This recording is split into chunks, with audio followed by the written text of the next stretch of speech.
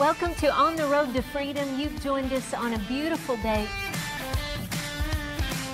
We got some good news for you this week. We're going to have a good time today. It's the truth of God's Word that's going to change your life and set you free and free indeed. So that's why we always stick to the Word. Jesus said it this way: if you continue in my word, you will be my disciples, and you will know the truth, and the truth that you know, it'll make you free.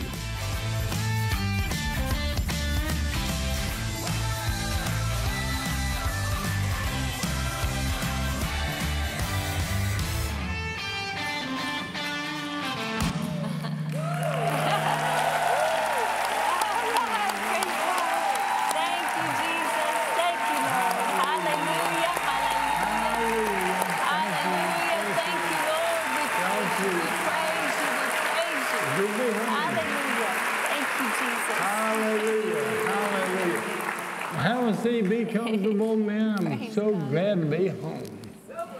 So glad to be home and so glad to be out. You know, we've been through the fire furnace, and I think the word calls it the fire. And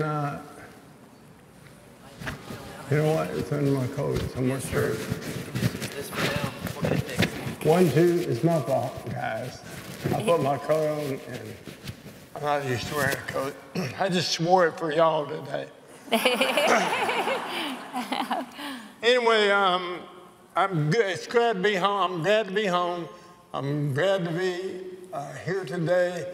Know that I've been through the fire furnace. I want to tell you that first. Yeah. And we've been through the fire.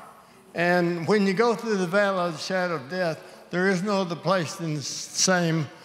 You know God, you're a faith person. You know God can give you a headache, cancer, and none of them are a problem with this God. He's God. That's right. Amen. And he can do the impossible if he can just find somebody, he said, that believes. That believes, yes. And the good thing is he knows me and you. He knows who believes and who doesn't. Yeah. We're the ones that don't. Always know what we believe. And that's what we're going to talk about today. We're going to talk about real faith. Because there's a whole lot of talk about faith. But what I've seen the last few years, I didn't know. That I learned some stuff that I didn't know. Now, God would have taught me that another way. He didn't give me cancer, and he didn't teach me anything that he couldn't have taught me over a cup of coffee sitting in my house. You know what I mean? That's been his preference and mine. But I didn't learn it over a cup of coffee. I had to go through what the Bible calls a test. You know, James, the half-brother of Jesus, said, it's the testing of your faith. And so the good news is we passed the test. Yeah. Hallelujah. Hallelujah. Hallelujah. So I'm thankful to be home. Y'all get comfortable, have a seat, get comfortable. Oh, and hallelujah. This is my wife, Sweet Christy. I call her Sweet Lips. But she's Christy, and she's going to give you some information. Amen. Well, we'll go quickly over this because we're so full today. Mylon is so full to preach the word. So we wanted to tell you quickly, we have our website. You can get all the resources at our website. All of our teaching is free, all of our audio, even the CDs while supplies last. We have those available at the table for free. And then the downloads, MP3 version is free on our website. The new item since we've been here is our marriage book. And we have that available at the table, our testimony of how the Lord taught us to have heaven on earth in our marriage. And his plan for you is to have a honeymoon that never ends. So if you want to check that out at the table. And that's really all we wanted to share right now because we really want to focus on what God... on today. Yeah, today, what God has in store for us. So also we want to thank Pastors George and Terry. This is such an honor for us. Oh, praise God for our pastors. Amen. Praise God for our pastors. Thank you, Jesus. And brother and sister Copeland, we love them dearly. Brother Copeland called yesterday, prayed with us over this service. He's in agreement. Praise God for miracles, signs, and wonders today, and demonstration of the power of God. And you know, I just want to side with my husband here and get in agreement with him and say, we declare to you, we're here to declare, we've come out of the fire. We've come out. We're out. Hallelujah. We're not going to come out. We've come out. You know, hope is in the future. Yes. You hope next week you'll come to get a little better and a little stronger, but faith is now. That's right. Now faith is. That's right. So he told us to quit saying, I'm coming out, and start saying, I'm out. We're out. Yeah, That was on Friday. I'm out, y'all. That's right. So Amen. this is good stuff. And so we wanted to go about it a little differently today. We wanted to, are you ready for that? Yeah. Yeah. Okay. So we have a prayer team that has prayed for us for 1.5 years now, prayed us through the fire. And that's Miss Ava Bennett and Esther and Linda and Mara and Rebecca. And yes, praise God for them. And if we'd like to have them come up, and also Linda Rogers, if she's here, and Miss Jan Arbor is going to share scripture with us. And we're going to have a time of prayer at the beginning. We're going about things a little differently today because the Lord told us He's going to do a new thing today. A new thing. Hallelujah. Thank you, Jesus. Thank you, Lord. You got your mic. Look at all these powerful, mighty women of God up here. Amen. Hallelujah. Thank you, Jesus. Thank you. Jen was praying with me yesterday, and she read me a scripture, and I want her to read that to you right before we pray, okay? Yes. Praise God. The Lord watches over His word to perform it. In Amen. Isaiah 43:19, it says, Amen. Behold, I am doing a new thing. Yes. Now it springs forth. Do you not perceive and know it? And will you not give heed to it? I will even make a way in the wilderness and rivers in the desert. Amen. Hallelujah. That's it. Receive that. We receive that. Thank you, Lord. You're doing a God new told me He's going to do a new thing. Yeah. He didn't keep me away, around just to hang out and watch. He kept me around to do the job that He's anointed me and called me to do, and that's to teach His word. And when I went to Him, like I always do, it's been going on for 40 years. So I got before Him, like I always do. What do you want to talk about? It's a big Bible. I don't care. You know them, I don't. Whatever you want, wherever you want to go is where I want to go. And so I started praying about it, and immediately He's sending that word to my heart. I'm doing, not you, Mylon, not Billy Graham or Brother Copeland or Brother Hagan. I'm doing a new thing. If you really believe it, you start expecting it. If you believe it's going to be rainy tomorrow, you might have an umbrella. You get ready for what's happening. Yeah. What you expect to happen is what you really believe. Yeah. Now, I expect this morning, to be a brand new thing. I've been preaching for 43 years. I've never preached what I'm going to preach today. Yeah. I've never preached, and I've never run a service this way. So I just want to tell y'all, get ready. You can watch or you can participate. Come on now. Yeah. This can be our day to start over. And some of us need to. I mean, God said that. You can get mad at me if you want to, but I believe I can say that. Some of us need to start over. I've been watching some stuff. Man, when those doctors come to you and say there's nothing else we can do, that's when you're glad you're a believer. Yeah. And not just somebody goes to church. Amen. They're not the same thing. People who go to church all the time, a lot of them don't believe nothing. Amen. And so we don't believe in God. We believe God.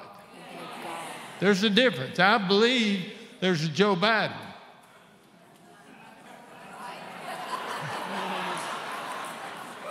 And he's my president, and I pray for him. But I don't always believe Joe Biden.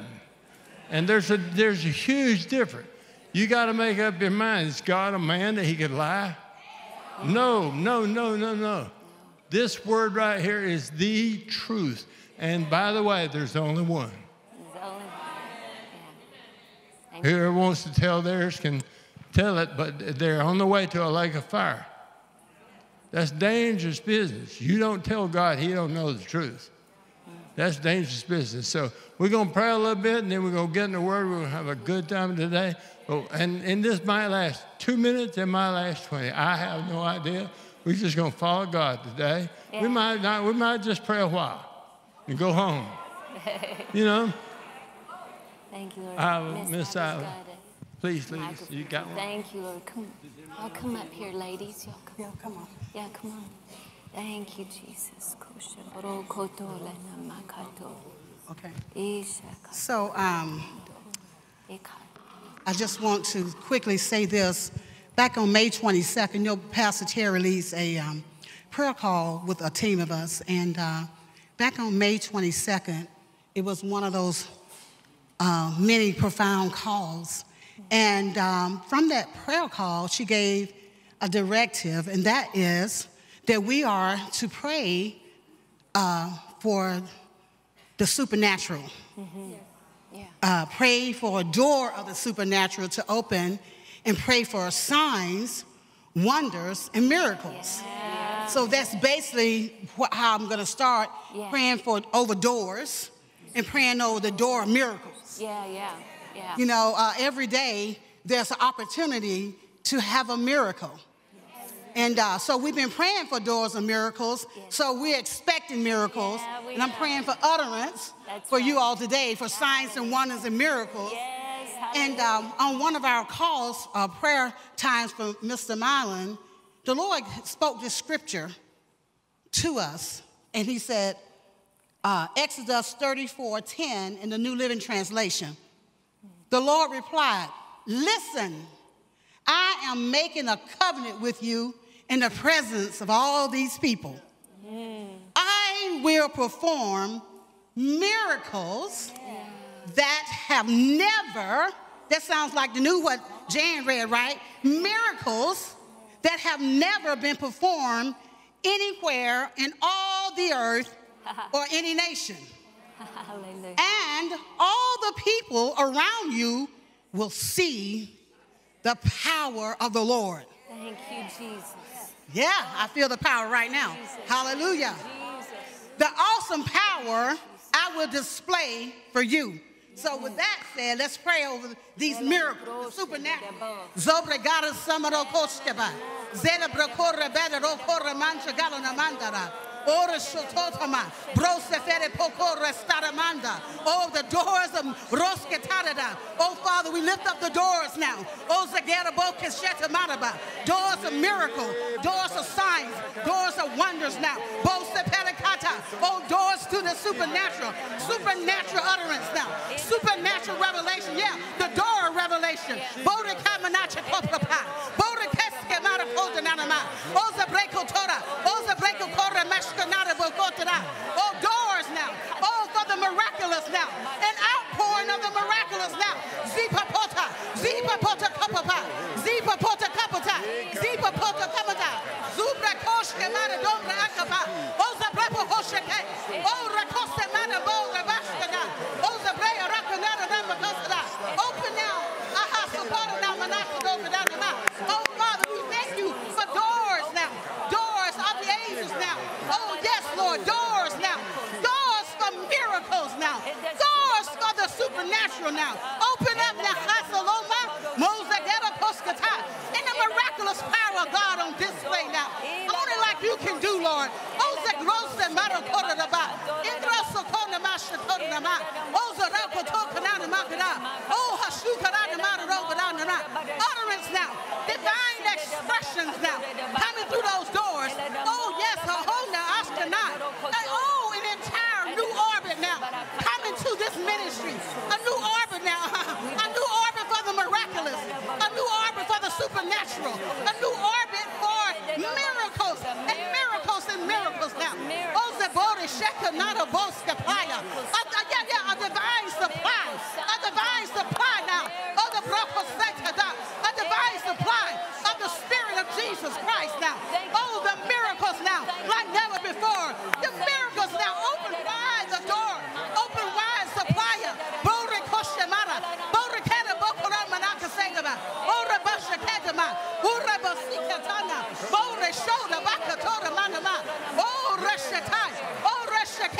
Oh, the best to kind of makana. Oh, the black talk and none about the sentiment. Oh, the black Torah. Oh, the black Torah mangana mangana. Oh, the black talk around the mouth. Oh, the black flash. Up on that door. Thank you, Posketa. There's a bullshit kept up over down. There's a bag. Come on, come on. Brush the taba osha Canada. Zona black Torah mata. Yeah, doors now. Doors. I suppose the Makasata. Make you got to manama.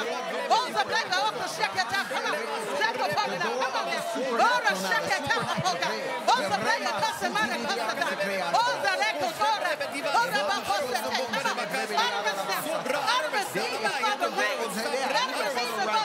Even for the rain now.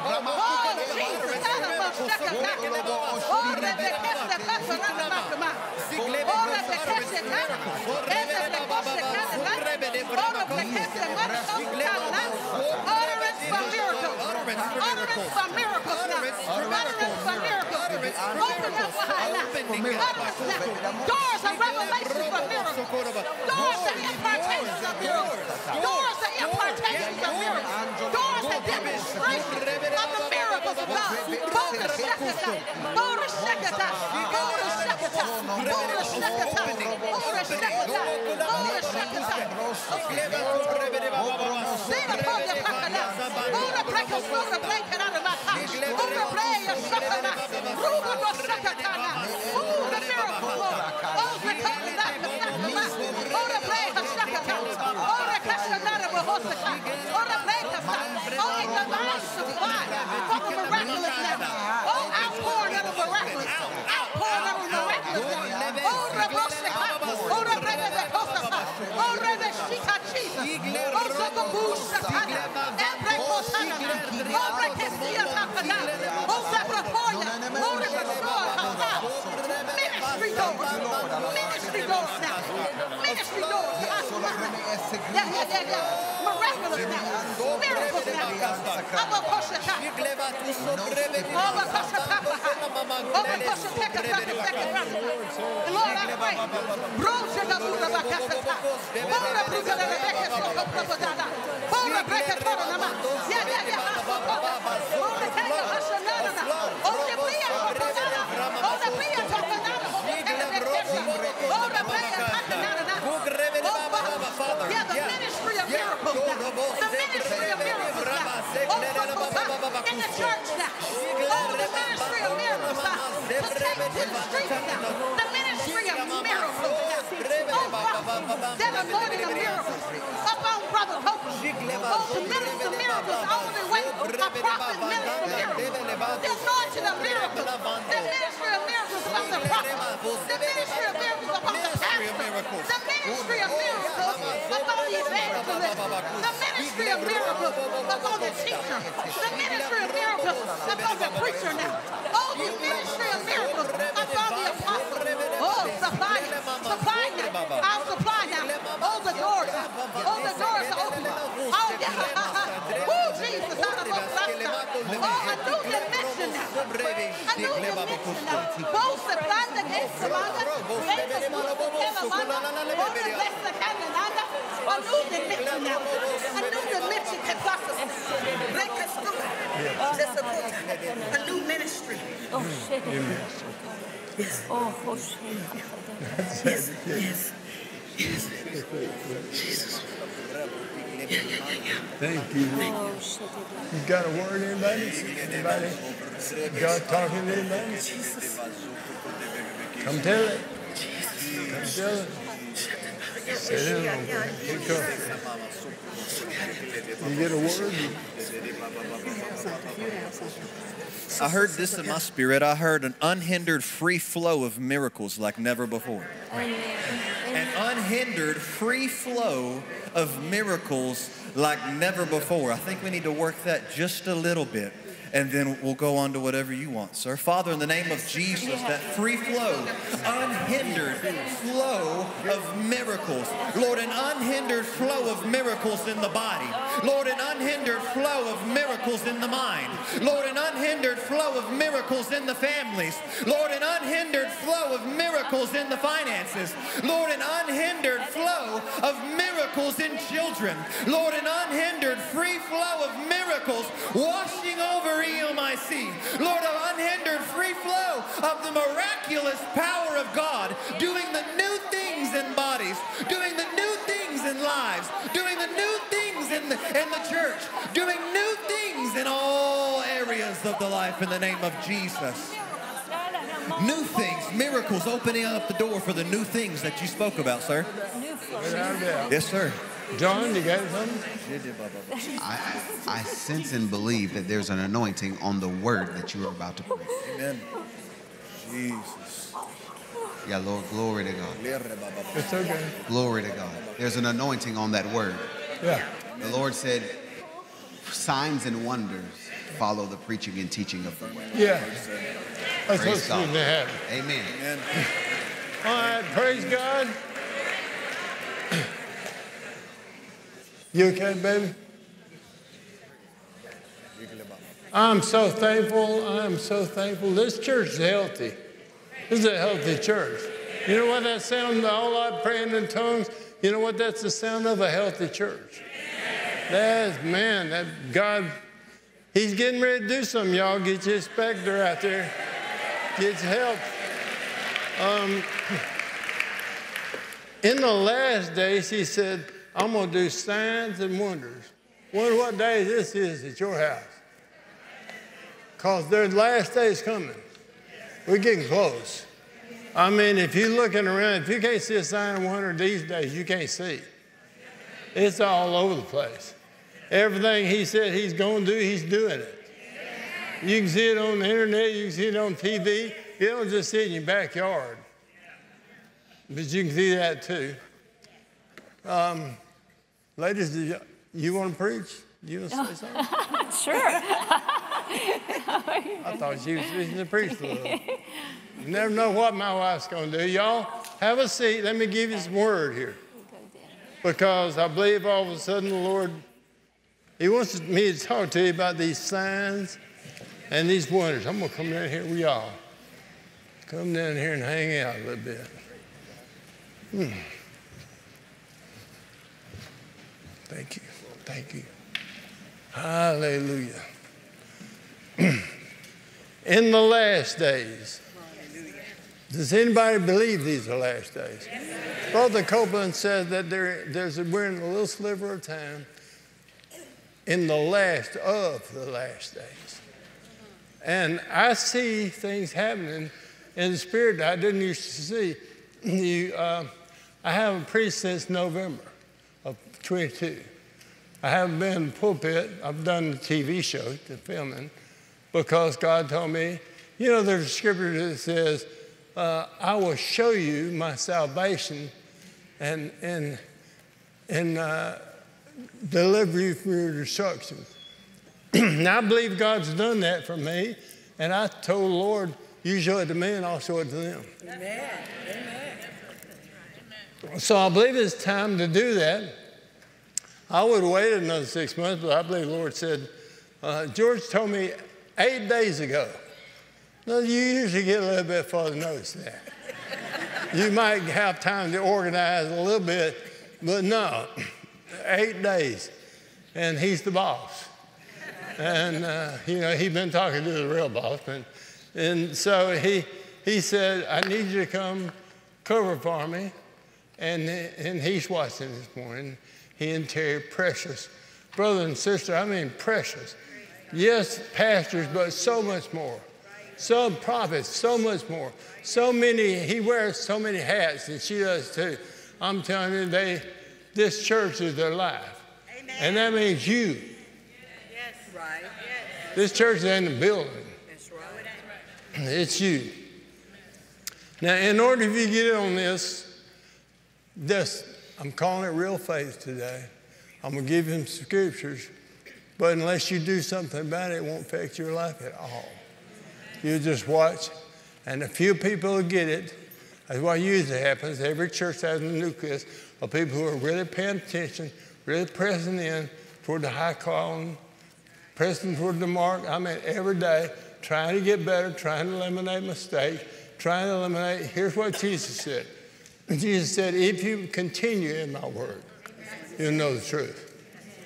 Wonder what happens if you don't continue. You won't know the truth. You wouldn't have to continue if you already know the truth. That means in some areas, you're still deceived. Now, nobody wants to admit that, especially in faith circles. But man, if you, according to Jesus, you got to continue if you want to be his disciple. 24 hours a day, 365, every thought that you have, every word you speak should go through the filter of God's word. If you want your life to be the one that he wants it to be. Now, without faith, he said, it's impossible to please him. If you think he would kid you or tell you a lie or do something to try, he don't sell Bibles. He don't sell nothing. Everything God's got is free and freely given to you, and all you have to do is receive it. But if you want him to do that, man, you going to church is a waste of time. You might as well sleep in. Because religion won't help you at all. If you face cancer, you better be ready. You better have some faith. When you get in the fight of faith, you know what Mike Tyson said? He said, everybody's got a strategy to beat me until I hit them in the mouth. He hits them in the mouth one time, their strategy goes right out the window. Everybody. He was a tough guy. Well, now, you might not like fighting. I don't like it. I'm a man of peace. Man, Jesus, I love God and I love peace. I don't want to fight with anybody. But if the devil wants to fight, you ain't got any choice. You get hit 4 or 5 times, you better get your guard up. And it's time in the last days, he said there'll be perilous times that are hard to bear. And there's a fight going on.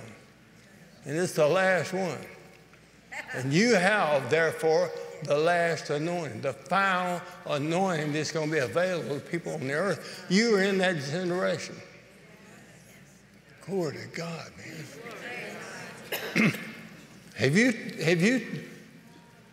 read the scripture? Have you read the whole Bible and read all the things he says he's going to do toward the last day? Man, I mean, there's some stuff in there that's so miraculous. It's just amazing. I mean, I want to be a part of it, don't you? Yes. But I'm just smiling. I don't know how to get here or there, just like you.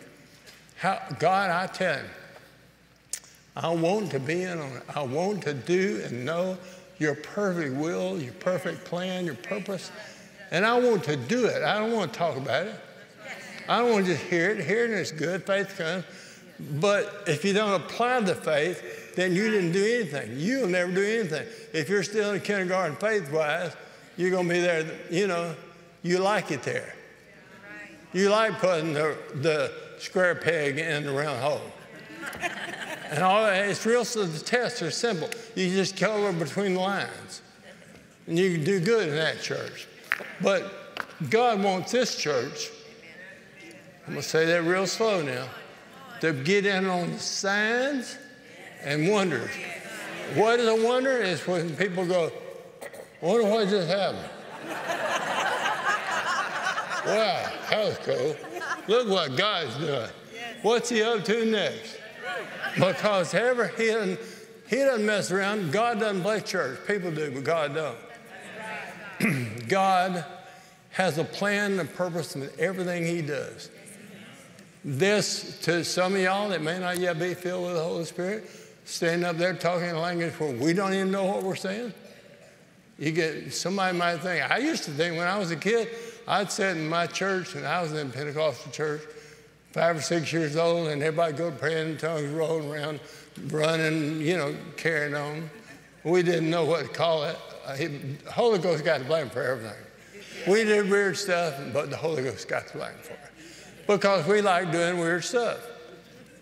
That's why we did it. We didn't do it because the Holy Ghost made us. We did it because we liked it, because we thought other people we thought were cool doing it. So we did some of it too. But when you go to find the devil, you better do the same thing on Sunday that you do on Friday night.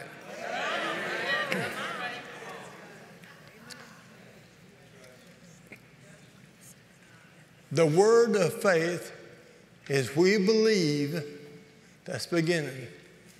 And the second part is, and we speak that word only. We speak the things that are not as though they were.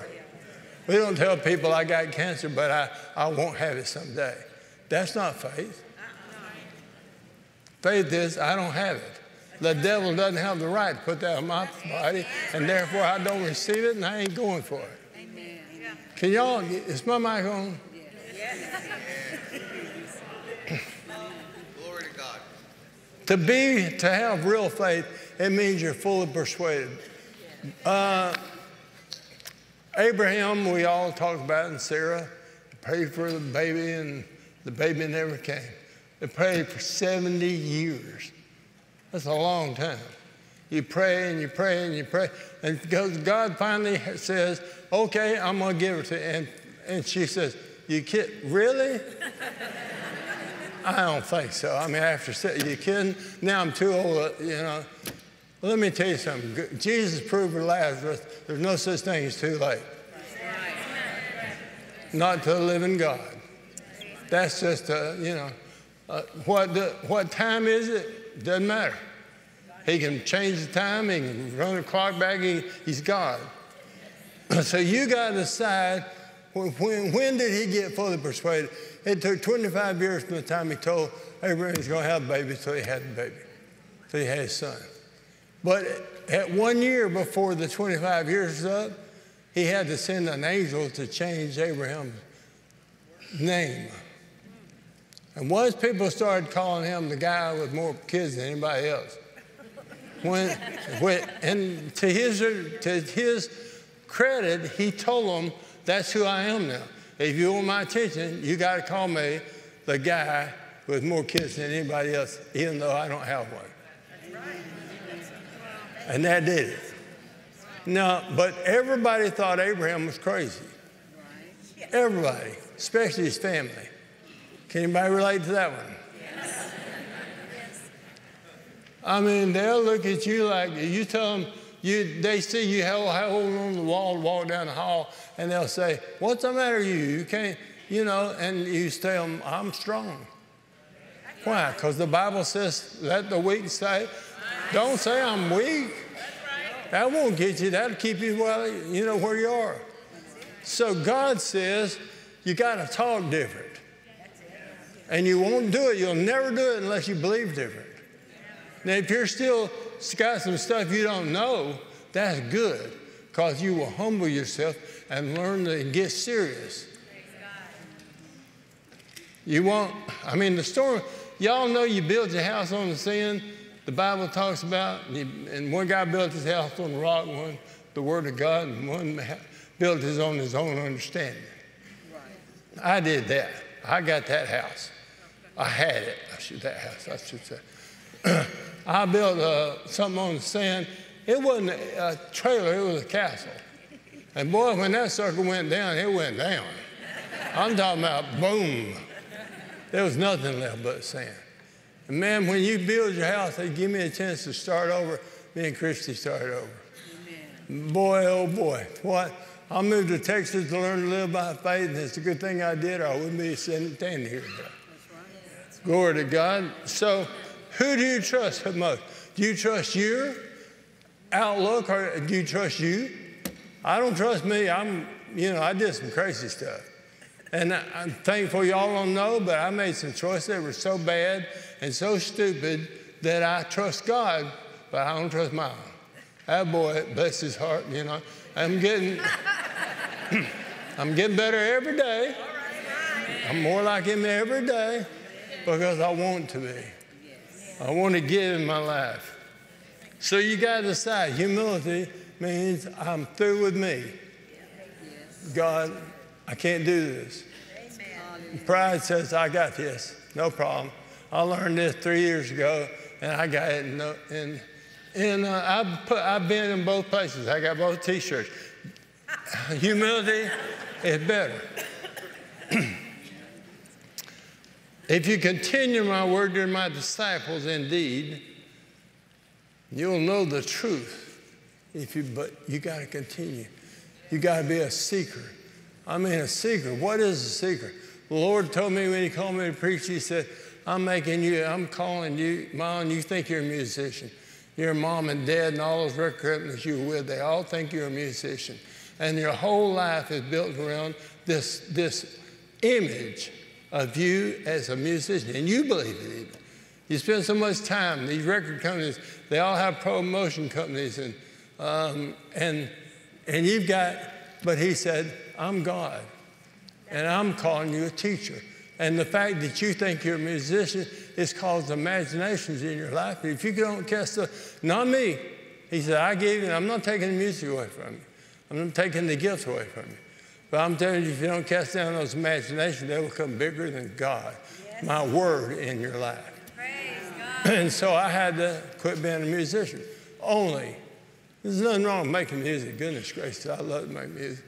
But there is something more important. That's teaching what? It's not about me. It's not about me standing in front of that microphone with a guitar. It's about this is the Word of God.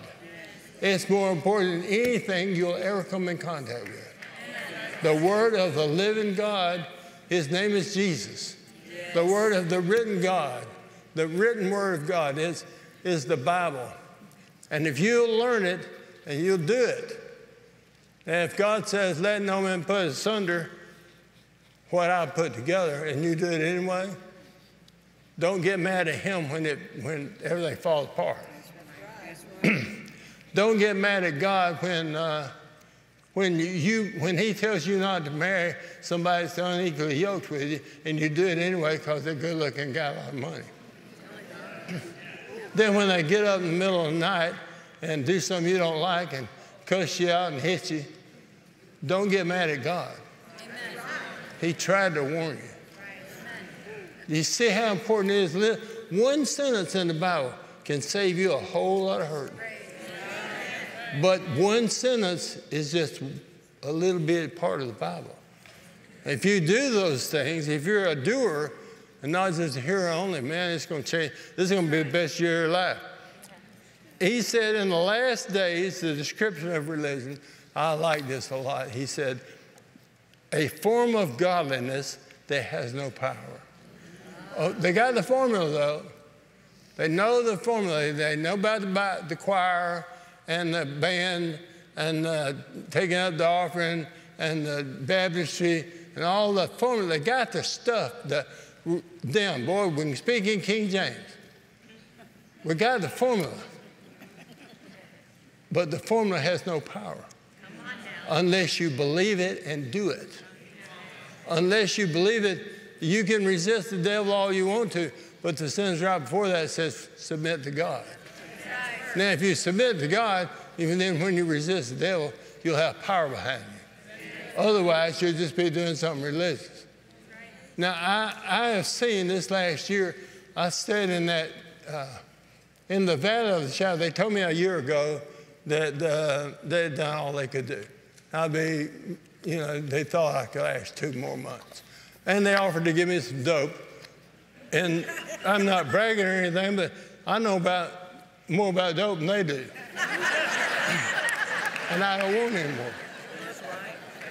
I've made the decision not to do that anymore. I'm not going to, so. I told the doctor, I said, well, in a way that's good because then it's just me and Jesus. And he doesn't have to come to me with any of these 17% of the people that pray this prayer, I give them a bad effect, side effects. Every time they'd give me some treatment, they'd tell me how many people die and go cross-eyed and they can't walk and they don't want to have sex anymore. We ain't talking about that in church, are we? Wait a minute. Well, it's important. Man, it's good to talk to God about just every word He said. There's not one discouraging word in the Bible. I mean, they're all good. Everything, all good things come from above. Everything He does, everything He says, full of life. He sent His word and healed me. Praise God. His word is life to those who find out what it means. His word is life and health to all their flesh. His word is life and health to mine. If you lean on your own understanding, then you you'll have a form of godliness. Let me read this. Put up 2 Timothy 3:1-5, please. This form of, I want you to read it for yourself because you see this and let it get in your heart. 2 Timothy 3:1-5 in the New King James Version. But know this, that in the last days perilous times will come. For men will be lovers of themselves, lovers of money, boasters, proud, blasphemers, disobedient to parents, unthankful, unholy, unloving, unforgiving. It ought to be easy. You know, as many things we've done wrong, and we can act like we hadn't, but we all have sinned and come short of the glory of God. There isn't anybody in this room that hasn't done it, and I've done it. And I've done it since I got born again, not just before. I've sinned and had to repent before God, humble myself, and start over more than once. And it is so good for you to know that you can have forgiveness. It's free. He'll forgive everything that you ever did wrong and let you start your life over, unless you won't let anybody else do that. He said one person can stop you from getting it all. One person can stop you. If you don't forgive one person, it can stop you from getting your forgiveness. Jesus said that. Unholy, unloving, unforgiving, slanderers, without self-control, brutal, despisers of God, traitors, headstrong, haughty, lovers of pleasure rather than lovers of God, having a form of godliness, but denying its power. From such, and then this sentence is scary. From such people, turn away. Don't even hang out with them. Don't go to lunch with them. What if they go to your church? No, because God doesn't cause division and strife. God doesn't like it. It's a sin. He doesn't want us to do it. But he said in this statement, man, it's pretty radical. Don't even hang out with people who don't think this sin is sin. How many of you know that God doesn't make suggestions? Could y'all pray about tithing? No, because a lot of people are just praying about it, they ain't doing it. No, God doesn't. If he tells you to do something, he don't need to tell you twice. He's God. If you want his next time something goes wrong, you want that job, and you want favor with the boss, and you want, or that girl who won't pay you any attention, you want favor in her heart. It could be good at that time to have God on your side. Or you can just go on and you can be the Lord of your life. And all you got to do is tell him no one time. All you got to do is ignore him. When he says forgive, he's not asking you to think about it. Or pray about it or vote on it.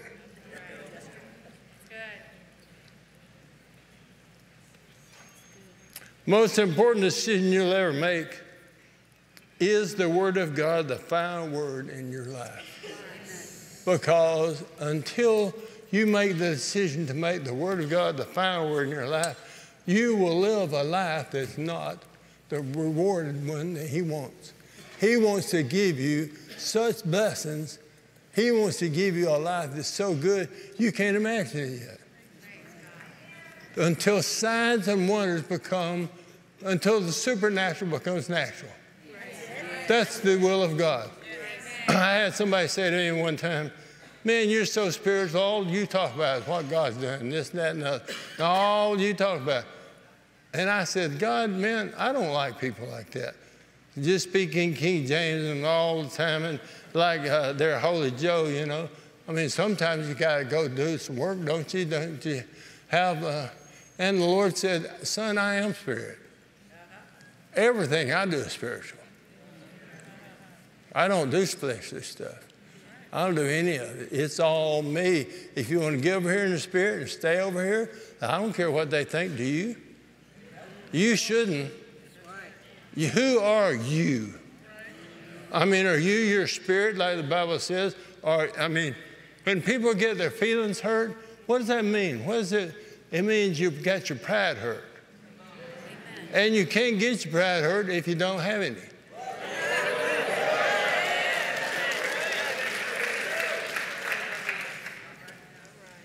We can do this, y'all. But we can't do it the way we were going about it, because you've got to make up your mind. We're talking about God Almighty, who knows every word you say and every thought you have. Your body is the temple of the Holy Spirit if you're born again. That means if you're watching stuff on the internet you shouldn't be watching. How many of you know that when you confess something, it ain't the first time God finds out about it? Now, how many of you believe that you can do stuff that you know is wrong, that you know He told you not to do, and He'll bless you for it? Because if you believe that, then you don't believe Deuteronomy 30:19 says, choose you this day. I'm not choosing for you. God said, it's your choice, not mine. You choose obedience and blessing, or you choose ignore me, and you get the curse by default. You don't even have to choose it. You just get it. And a lot of Christians, and at times in my own life, I've seen the curse show up. And I had to do something about it. And I had to get on my knees and I had to say, Lord God, forgive me for leaning on my own understanding. Help me to lean on you, my God, and on your word. You're not going to do the word of God, especially the tough stuff. We've talked about this. Somebody slaps you, the Bible says turn the other cheek. I remember reading that the first time and I thought, good Lord, what is that about? Don't even, and I asked the Bible study teacher that I was going, he said, well, you'll get to that next few years. Don't worry about it. Just go on to the next page. Somebody steals your coat, give me a shirt. That don't make sense. But if you stop at one thing that God said do and say, well, nobody else is doing that, why should I have to? Nobody in the church is doing that. They all gossiping, which you said not to, they all do it. Well, most of them my family. Is it okay to say that? I mean, the people with the same last name as you have given you a good time and a hard time, but they've given you a little of both, right? And you got to decide, where is God in all of this? And you got to decide what you can do to honor Him, because if you do that, He'll honor you. What do you want to do? What would you like to do with your life? What is the desire of your heart? Because He said, delight yourself in me and I'll give it to you. Now that's a deal. That's a good deal. Are you kidding me? Delight myself in the Lord?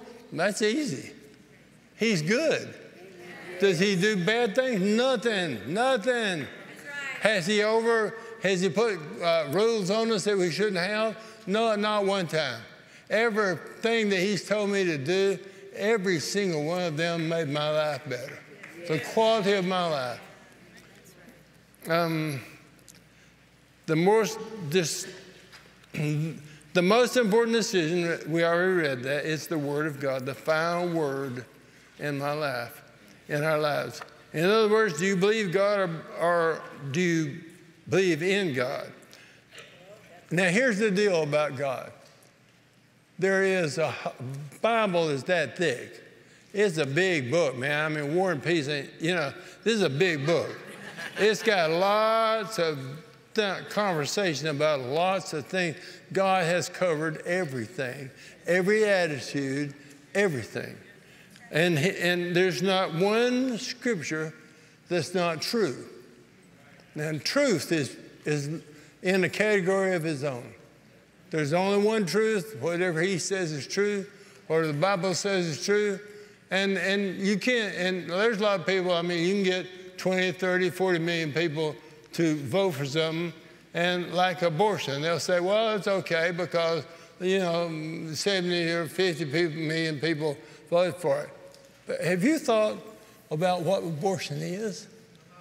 Now, let me ask you a question. It's the right to kill children. Now, didn't God say, thou shalt not kill? Should that even be a conversation? No. Especially if people go to the house of God and vote. For a man, no, you don't vote for a man or a woman. You're a Christian now. I used to be a Lefebvre. Now I'm a Christian Lefebvre. He comes first. His kingdom, his righteousness, they come first all day, every day. So when I look at that man, I'm not looking at that woman. I'm looking at the platform that they're voting on. Does God say that's a good platform? It's okay. They're not just voting on the right to kill kids. They're voting on the right to kill theirs. The right to kill your son and your daughter. I mean, you realize how crazy this is. God created man and woman and said, y'all now prosper. You know, fill the earth. Go ahead, have some children. Man and woman is the only people who can do that. It ought to be pretty obvious that there's only man and woman. That's what God said. Now, when somebody else says, no, that's not my truth, what they're saying is, we don't want any part of you, God. You go be somebody else's God. And he will. And thank God he's my God. Amen. And I want to do things his way.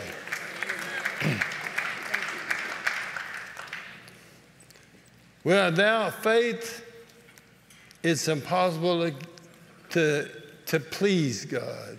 Man, I want to please him. I know you do too. Man, I'm so far behind here, baby. Come bail me out. Come help me. I'm getting way behind. And I just saw what time it is. And, well, I think what you just shared was so important about, you said this to me yesterday, and he made the point, what the statements he's making is this is not political, this is biblical. That's right. And I thought, wow, that's it. That's the bottom line. Thank God for Flashpoint. Yes. Thank God for Gene and all Bailey those great and Flashpoint. Aren't we so thankful? Amen. Yes. Amen. But I just, I'm not called to that. I'm called to this. And my whole, the way I look at it is what's biblical and what isn't. Only. I don't care who the guy is that's running for office. I don't have any heroes. And especially to be able to fire everybody. But I voted for him because I believe he's God's man for this time. And, you know, I'll seek the Lord about who I vote for next time because that's his business. I will never vote against God. Yeah, that's it. That's what I think he wants me to do. Amen. Amen. That's it. Praise God. You want me to just jump in there? Yeah, just go for it. Well, you know, one scripture I wanted to share with you about is Isaiah 30, 15 through 16. And this has been real instrumental for us in this journey that we've walked through since we saw you last. And by the way, it's so good to see you all. You know, in case you don't know, this is our home church. And we just love you. We love you. Everywhere we go, when we have an opportunity to tell people about Eagle Mountain International Church, we do. We let everyone know this is where we attend. This is our spiritual covering. Pastor George and Terry Pearsons are our spiritual covering, and Brother and Sister Copeland. So we are just so honored, and we love you. I want you to know that we love you dearly. And so as we were walking through this scripture here in Isaiah, the Lord really ministered to us concerning this fight of faith we were in. And it says, "For thus said the Lord God, the Holy One of Israel, in returning to me and resting in me, you shall be saved. In quietness and in trusting confidence shall be your strength." Thank you. But they said, "But you would not." And you said, "No, we will speed our own course on horses. We're going to do it our own way." Yeah. "Therefore, you will speed in flight from your enemies." You said, "Well, we'll ride upon swift steeds," again, doing it our own way. "Therefore, will they who pursue you be swift." So God was trying to get him to a place of rest and peace, even in the midst of this attack, this threat, this urgent situation. And he was saying, if you'll just rest in me. Now, why is that? Because we know that real faith is what we're talking to you about today. Real faith enters what? The rest, right? So he says here, in rest is your confidence. In trusting in me is your strength. But they said, oh, no, we're going to speed up the victory. We're going to do it our own way. We can do this. We got this, which we know that's pride. So I want to encourage you in this come into the Lord in complete and total trust. You know, when I was seeking the Lord about trusting him on a level that I've never walked in before, the Lord reminded me of this verse here. It's in Acts 16. And it's when the jailer came to Paul and Silas after it says that their chains were loose, remember, after they praised God and they were set free from those chains, that bondage. And the jailer came running to him and said, it scared him because he thought they were just going to flee, right? And he looked at him and said, what must I do to be saved? And here was their response. Now, we know saved means, it's the Greek word sozo, so it means healed, it means delivered, it means preserved, it means protected. Hallelujah, it's the whole package. So you could say here, what must I do to be delivered? What must I do to be protected, preserved, and healed? And in Acts 16:31 in the Amplified, they answered, believe in the Lord Jesus Christ. Here it is. Give yourself up to him. Yeah. Take yourself out of your own keeping. Say that again. And entrust yourself into his keeping. Yeah. And you will be saved. You and your household. Notice this affects this choice to enter the rest. Real faith, entering the rest, affects you and your family. That's right. You know, I kept struggling with this. Maybe if I do this, maybe if I do this, it'll fix it. Maybe if I do this. And when I entered into rest, the Lord showed me I needed to cast again all my care upon him. That's where the humility comes in. Humbling myself under the mighty hand of God. Yeah. Casting all my care on him, for he cares for me. You know, I heard Oral Roberts, well, not heard him, I read in his book, if you need healing, do these things. And he said, I am responsible to God, but he also is responsible for me. Yeah. So when we encounter situations like this, what is our responsibility? Well, what we're seeing here is our responsibility is to believe. Take ourselves out of our own keeping. Yeah. And entrust ourselves into his keeping. That's our responsibility. The manifestation, the fulfillment of that promise is his responsibility. So when we cast the care into his hands, that's fully persuaded faith. That's real faith. Come on. Now, get ready. The manifestation's on its way. That's it. Right? Amen. That's when Sarah got. Right. That's when the promise was fulfilled, right? Yeah. Amen. So, you know, I just want to encourage those of you today, if you've been waiting, you know, for us, this has been a period, a time frame of waiting upon the Lord as we were fighting this fight of faith. It's been a process. Healing is a process. And so there were times where I just felt like, you know, just felt. So that's why you've got to ignore how you're feeling, right? You have to ignore that. You've got to choose to put your faith always in God's word, in what he promised you. Not feeling, not receiving that like the weight of the world is on your shoulders. If you've been feeling that way, it's because you've taken responsibility that's not yours to take. Yeah. Okay? Yeah. Again, our responsibility is to believe, to give ourselves completely to him. How do we do that? Because I take myself. Yeah. I take my husband. I take my family, my job, my future, This nation, I take that out of my own keeping and I entrust it into His keeping. Amen. Amen. And me and my household will be saved. Yeah, come me on. and my household will be healed. Come on. We'll be delivered. We'll be Yes, we will. preserved. We'll be protected. Hallelujah. Prosper. Praise God. So I just want to encourage you in that. You know, again, this was a verse you and I've discussed. For I have been crucified with Christ. And it is no longer I who live, but Christ who lives in me. And the life that I now live, I live by faith in the Son of God. Amen. So I just encourage you right now to cast all your care upon the Lord. Entrust yourself, your family, your future to His keeping. Amen. He is faithful. Hallelujah. And if you've been waiting, if it's been a time of waiting, right? If you've been in a season of waiting upon the Lord, you know, Sarah waited. Abraham waited 25 years from the time of that original promise, waited upon the Lord. And it says, this is the last scripture I'd like to share, is Hebrews 11:11.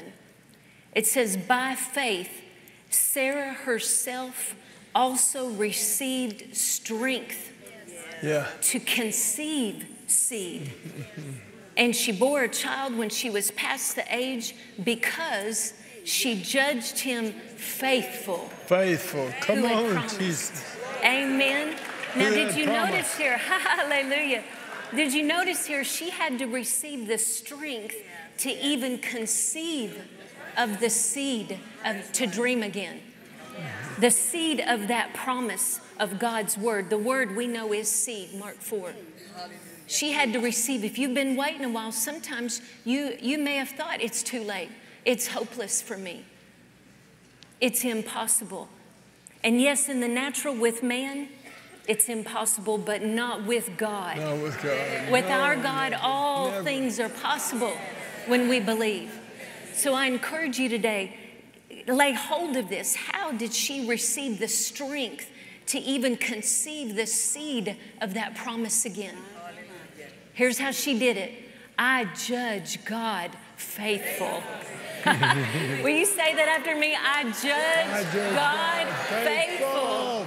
Hallelujah. That's it. Faithful God. Praise God. Thank you, Lord. So over this process, that's what we look at each other and we do. I judge God faithful. Amen. There is no word from God that is void of power or impossible of fulfillment. And blessed are you when you believe that there shall be a fulfillment of those things spoken to you by the Lord. Amen. You have a promise from God. And God is not a man that He can lie. He can't do it. No. He can't do it. He can't He do is it. not a man that He can lie.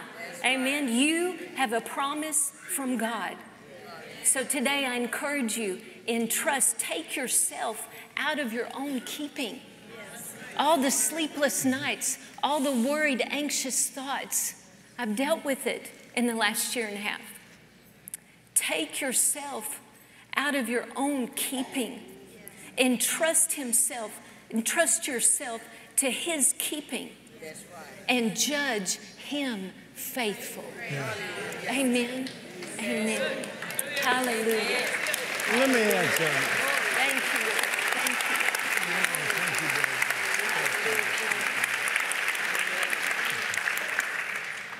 Real faith has no fear. Not a little bit. Brother Copeland said contaminated faith. I mean, a little bit of fear will contaminate your faith. And real faith, people who don't even know what it is want it. They want the real thing. They want, if there is a God, they want Him. You know, they know they need help. But you've got to decide, it takes out part of the things going on in your life are impossible. Everybody's got some. Everybody's got some things that go in the impossible category. But that's a simple category for God. That's no big deal.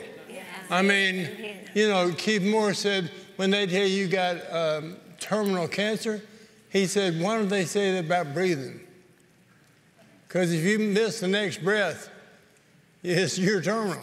If you don't get any more of the one you just took, you're terminal. How about you slip up in the tub and drown in an inch of water? I mean, you know, there's all kind of dangerous stuff happening. But if you really be honest with yourself, one heartbeat, you're one heartbeat away from heaven.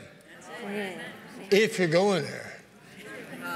And what determines if you go in there is the real faith. That's what God likes. You want to please God? I know you do. I do.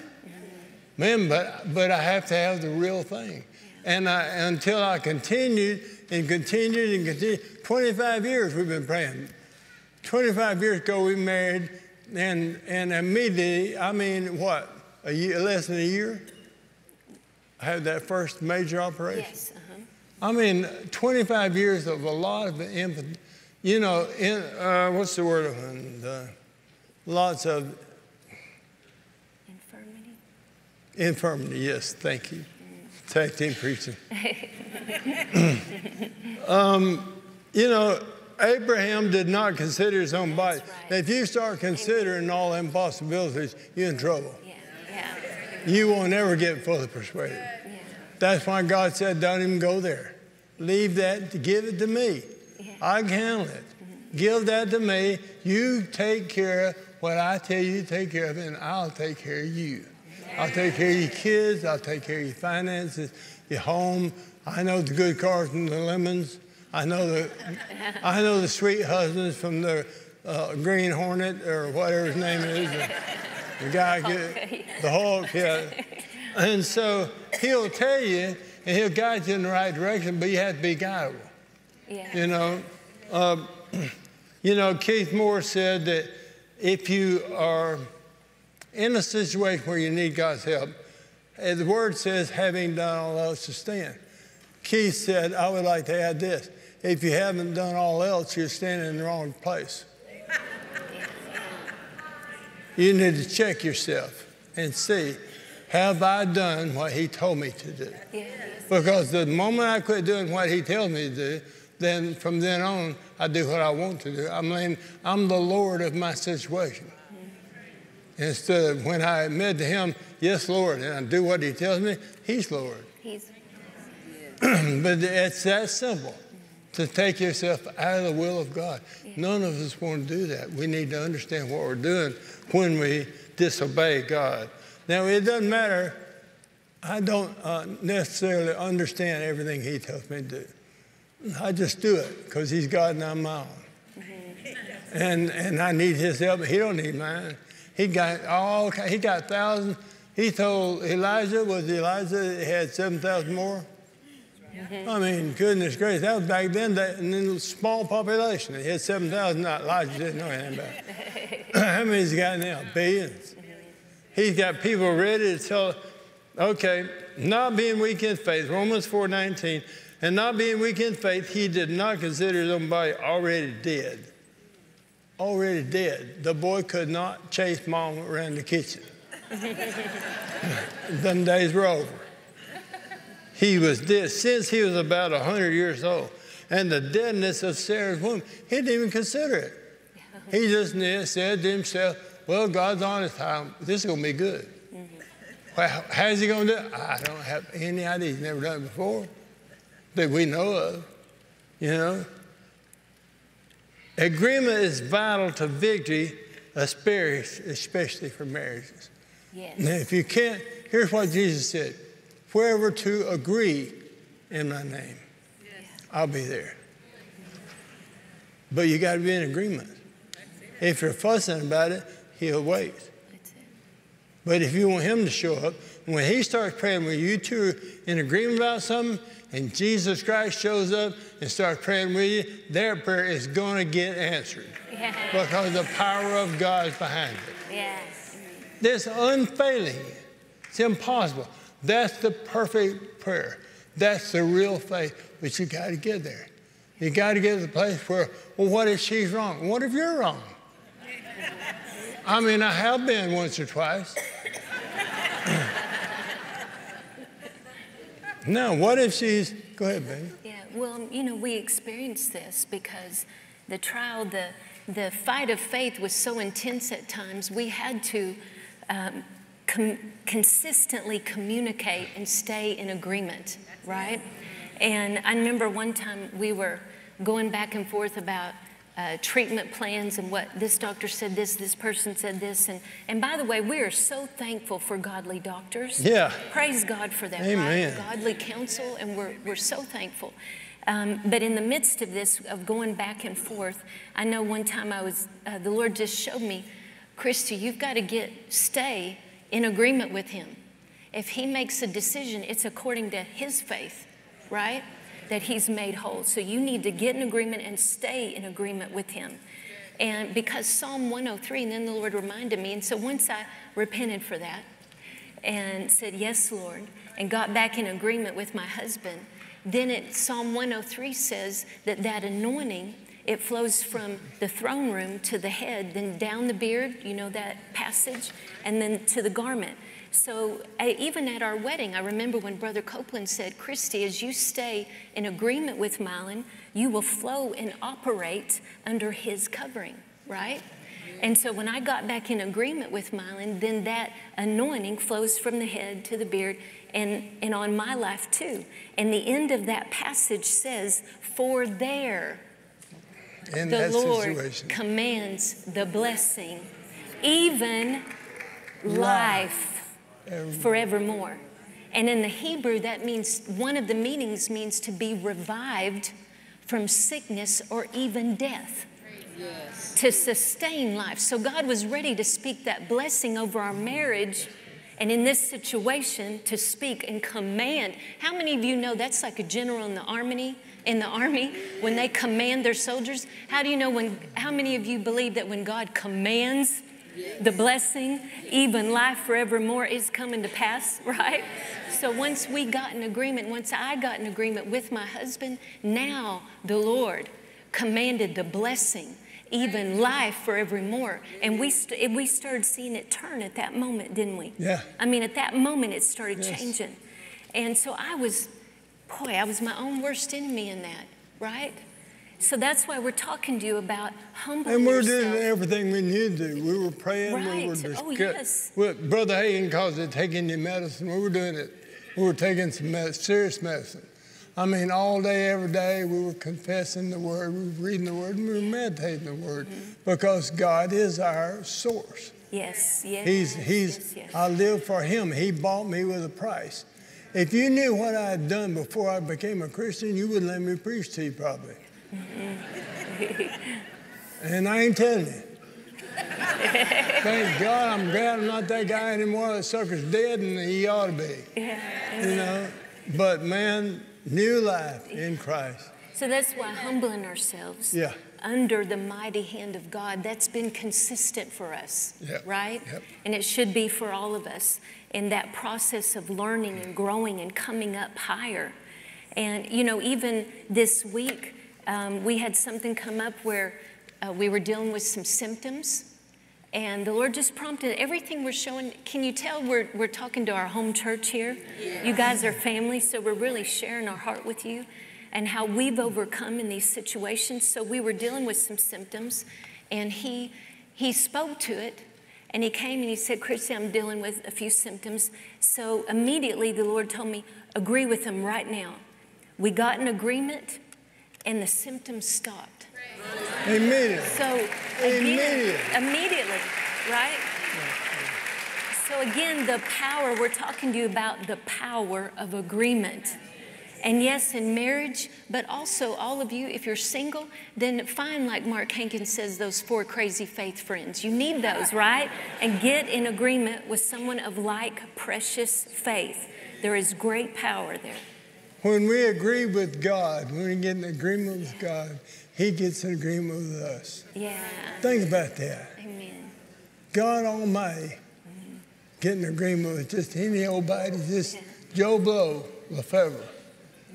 You know what I mean? Just get in agreement with God. Man, that's simple. It ought to make this theology, Jesse says it takes a real theologian to mess up God's word.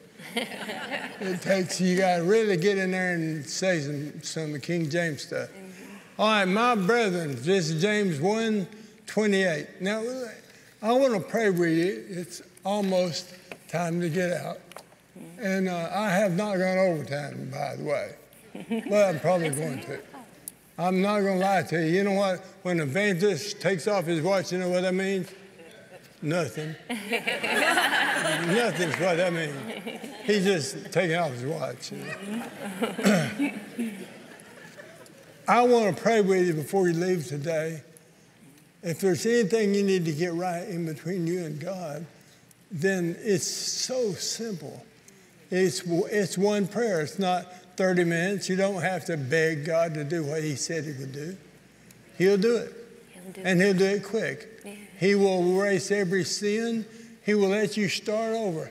He will delete every solution that the devil has come up with and replace them with real solutions to solve every problem. Yeah, yeah. But I want to pray with you before we leave today.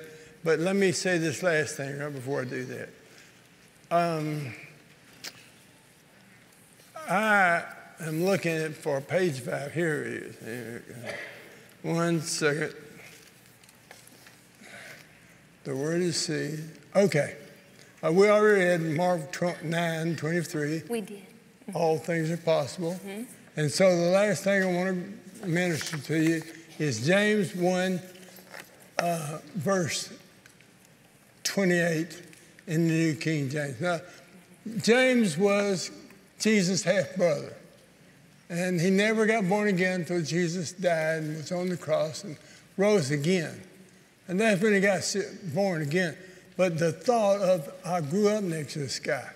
I made fun of him. He did all these miracles and he did all this good, and all I did was give him a hard time.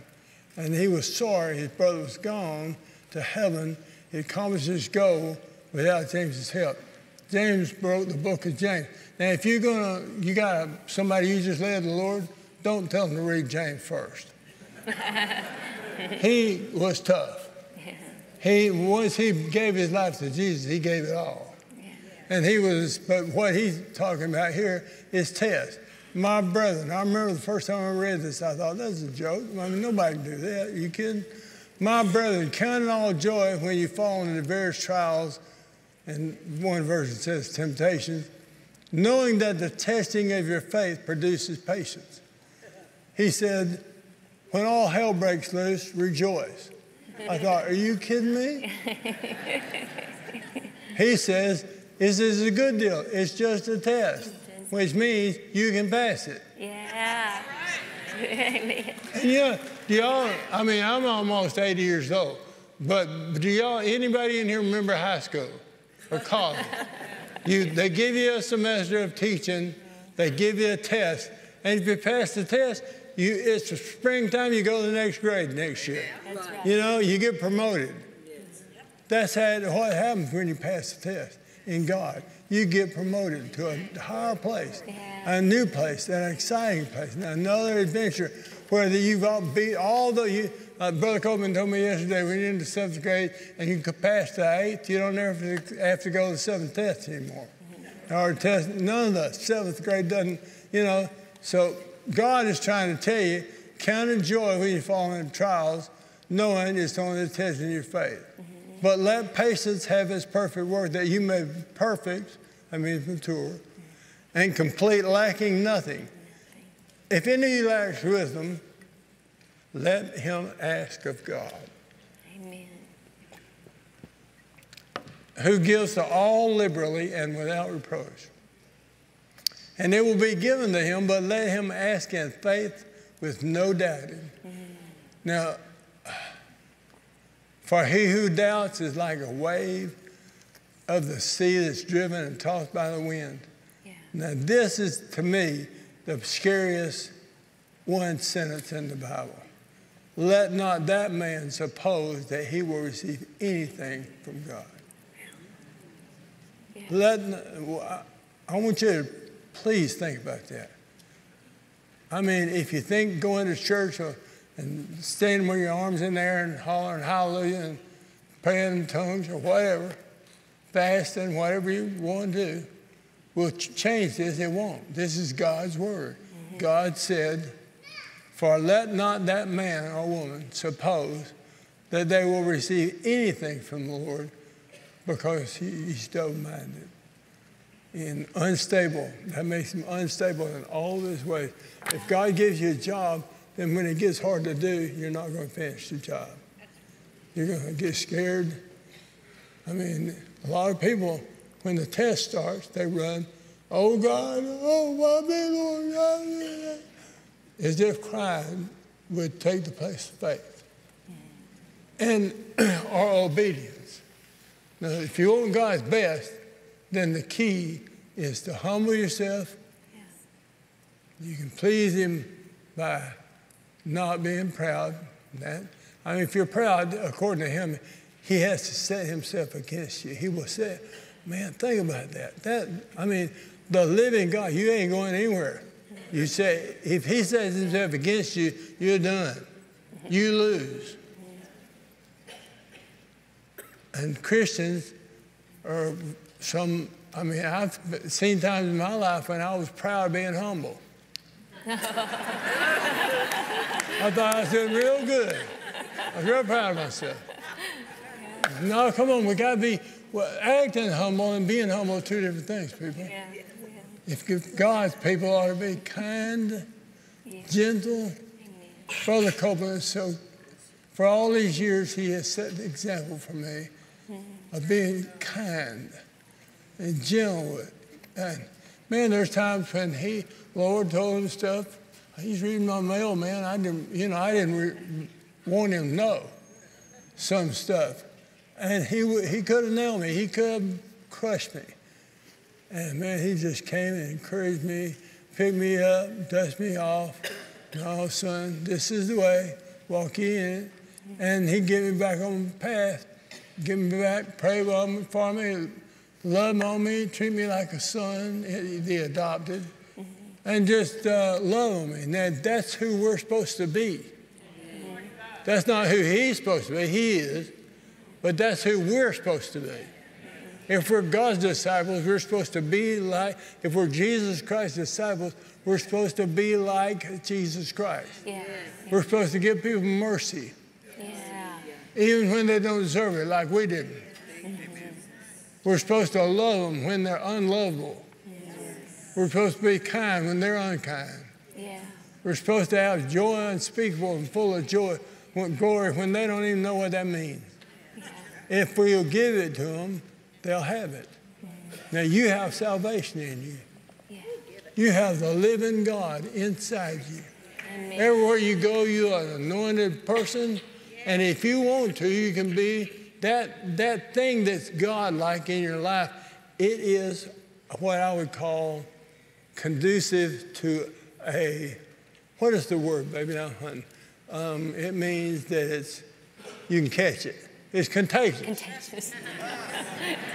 God wants to give you something holy that's contagious. Yeah, amen. Where when you're down at the mall, you bump into somebody at the elevator on they get on, he gets on. Amen. He said in the last days, I'm going to pour my spirit, not you, I'm going to pour out my spirit on all flesh, all. Hallelujah. Y'all from Texas now, y'all know how to say it, all. All flesh. Yeah. Pimps, dealers, people you don't even want to hang out with. Now, either we're going to tell them the truth because they don't know it. What's going to happen on that day when he says, I'm pouring out my flesh on everybody, and the cars start pulling over the road, and people are crying, and you're watching TV, and the guy don't know why, but he's crying. He's trying to tell the weather or the news. It's up to us to stand up and say, this is that, spoken by the prophet Joel. Amen. It's up to me and you to tell them the truth, because God's going to give everybody in his mercy. This good God with us, good, loving, kind God. He's going to give everybody one last chance. And then he's going to take his church out of here. And he's going to take everybody he can out of here. But those that refuse him and want to be their own and have religion, well, there's going to be lots of churches still full. Oh, God, whoever said MIC can have it. I'm going to the first load. How about y'all? Now, let's. Well, I'm done. You believe that? I'm done. I just got to, we want to pray. Yeah. We just believe that today, I got this scripture, 2 Corinthians 6:2 in the NLT. For God says, indeed, the right time is now. Amen. Today is the day of salvation. Today is the day of deliverance for you if you're ready to receive. Today is the day of your healing. Today is the day. And then Nebuchadnezzar, we've been talking about coming out of the fire, right? Nebuchadnezzar went near the mouth of the burning fiery furnace and he spoke.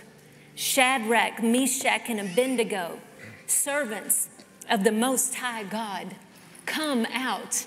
Hallelujah. So we're speaking to you today. Today is the day of salvation, and it's time to come out. Come out of the fiery furnace. Come out of that fire. Come out of depression. Come out of fear. Hallelujah. I want to say this. I'm not going to ask you to come down here. I'm not going to lay my hands on you. I'm just smiling, you know.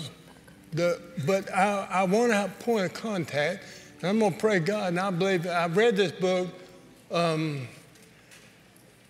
Oral Roberts, if you need healing. Right. What's her name that gave it to me? Oh, Lori. Lori, goodness gracious. Lori Graves gave me one of Brother Oral Roberts' first books, 1957. And it was about if you need healing, do these things. And Oral Roberts in his young, boy, he had terminology that was a little different. Some that we've been taught is like Brother Hagin would say certain things a certain way. Brother Copeland says certain things a certain way. But Oral Roberts had some terminology that was different. And one of the things he would do, he thought it was important. He taught Kenneth, you've got to have a release point. There's got to come a time, point of contact, he called it. And so we're going to have a point of contact. Yeah. I don't know what's going on in your life. It's none of my business. Nobody needs to know but you and God. But you need to confess to everything. Everything doesn't mean most things. You need to confess everything to God. Today, you can start over. Today, that's right. But if you're proud, you won't. You won't stand up in front of these people because we're in church. We're in a faith church. Well, I'm a faith preacher that had a bunch of things wrong. When I started speaking the things that are not as they were, I was speaking the things that were as though they are not. Right. And I thought that was the way you do it. And I had to see the difference in God, and only God can show me that.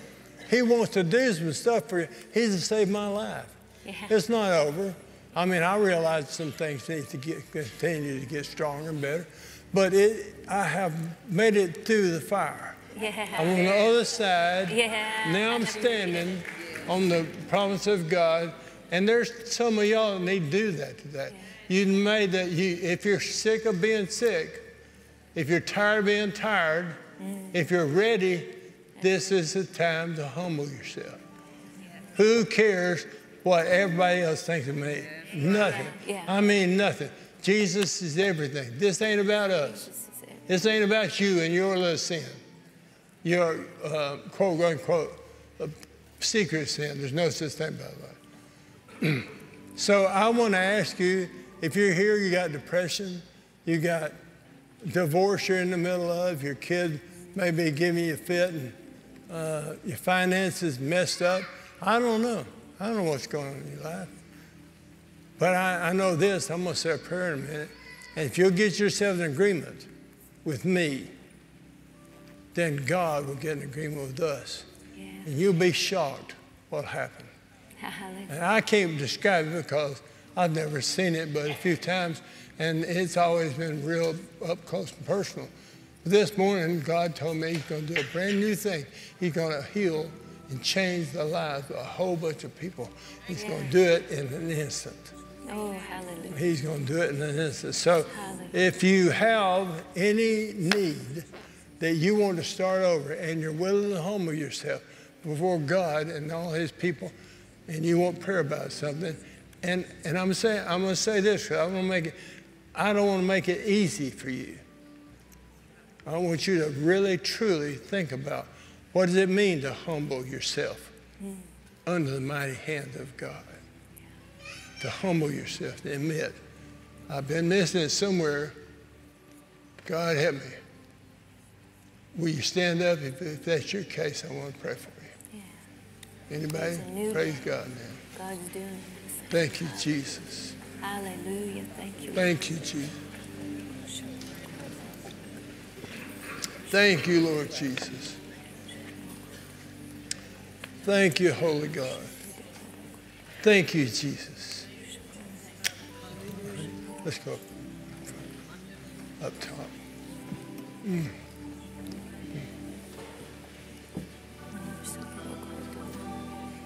Well, Father, we come to you, sir, in the holy name of Jesus. And Lord, you know what's going on in our lives. We need your help. We need, Holy Spirit, you're our helper. You're our teacher. You're our Lord and our Jesus, and Father, you're our God. Yes. We ask now that you would touch the people, that you would do it in such a holy way that they'd know it's you. Yes. And God, that you would let them see that this is the day they started their lives brand new. Amen. Everything went under the blood of Jesus. Everything, every mistake, every sin, every wrong decision, Yes. every unwise decision. We plead the blood of Jesus over them, and we ask you to cleanse them from all unrighteousness. Thank you. If you have a place that needs healing in your body, or it's just your mind, or whatever it is, put your one hand on there and put your hand toward heaven. When I say in the name of Jesus, that's our point of contact. We're going to release our faith. Oral said he told God at that point, Father, I give him my faith. Yeah. Just quiet between him and God. And he said he could tell when that point of contact was made how they changed the lives of people. Will you pray it with me? Yeah. Father God, in the name of Jesus, Father God, in the name of Jesus, I repent for any mistake I've made. I repent for any mistake I've made. I don't want to displease you, sir. I don't want to displease you. I want to please you I want to please you.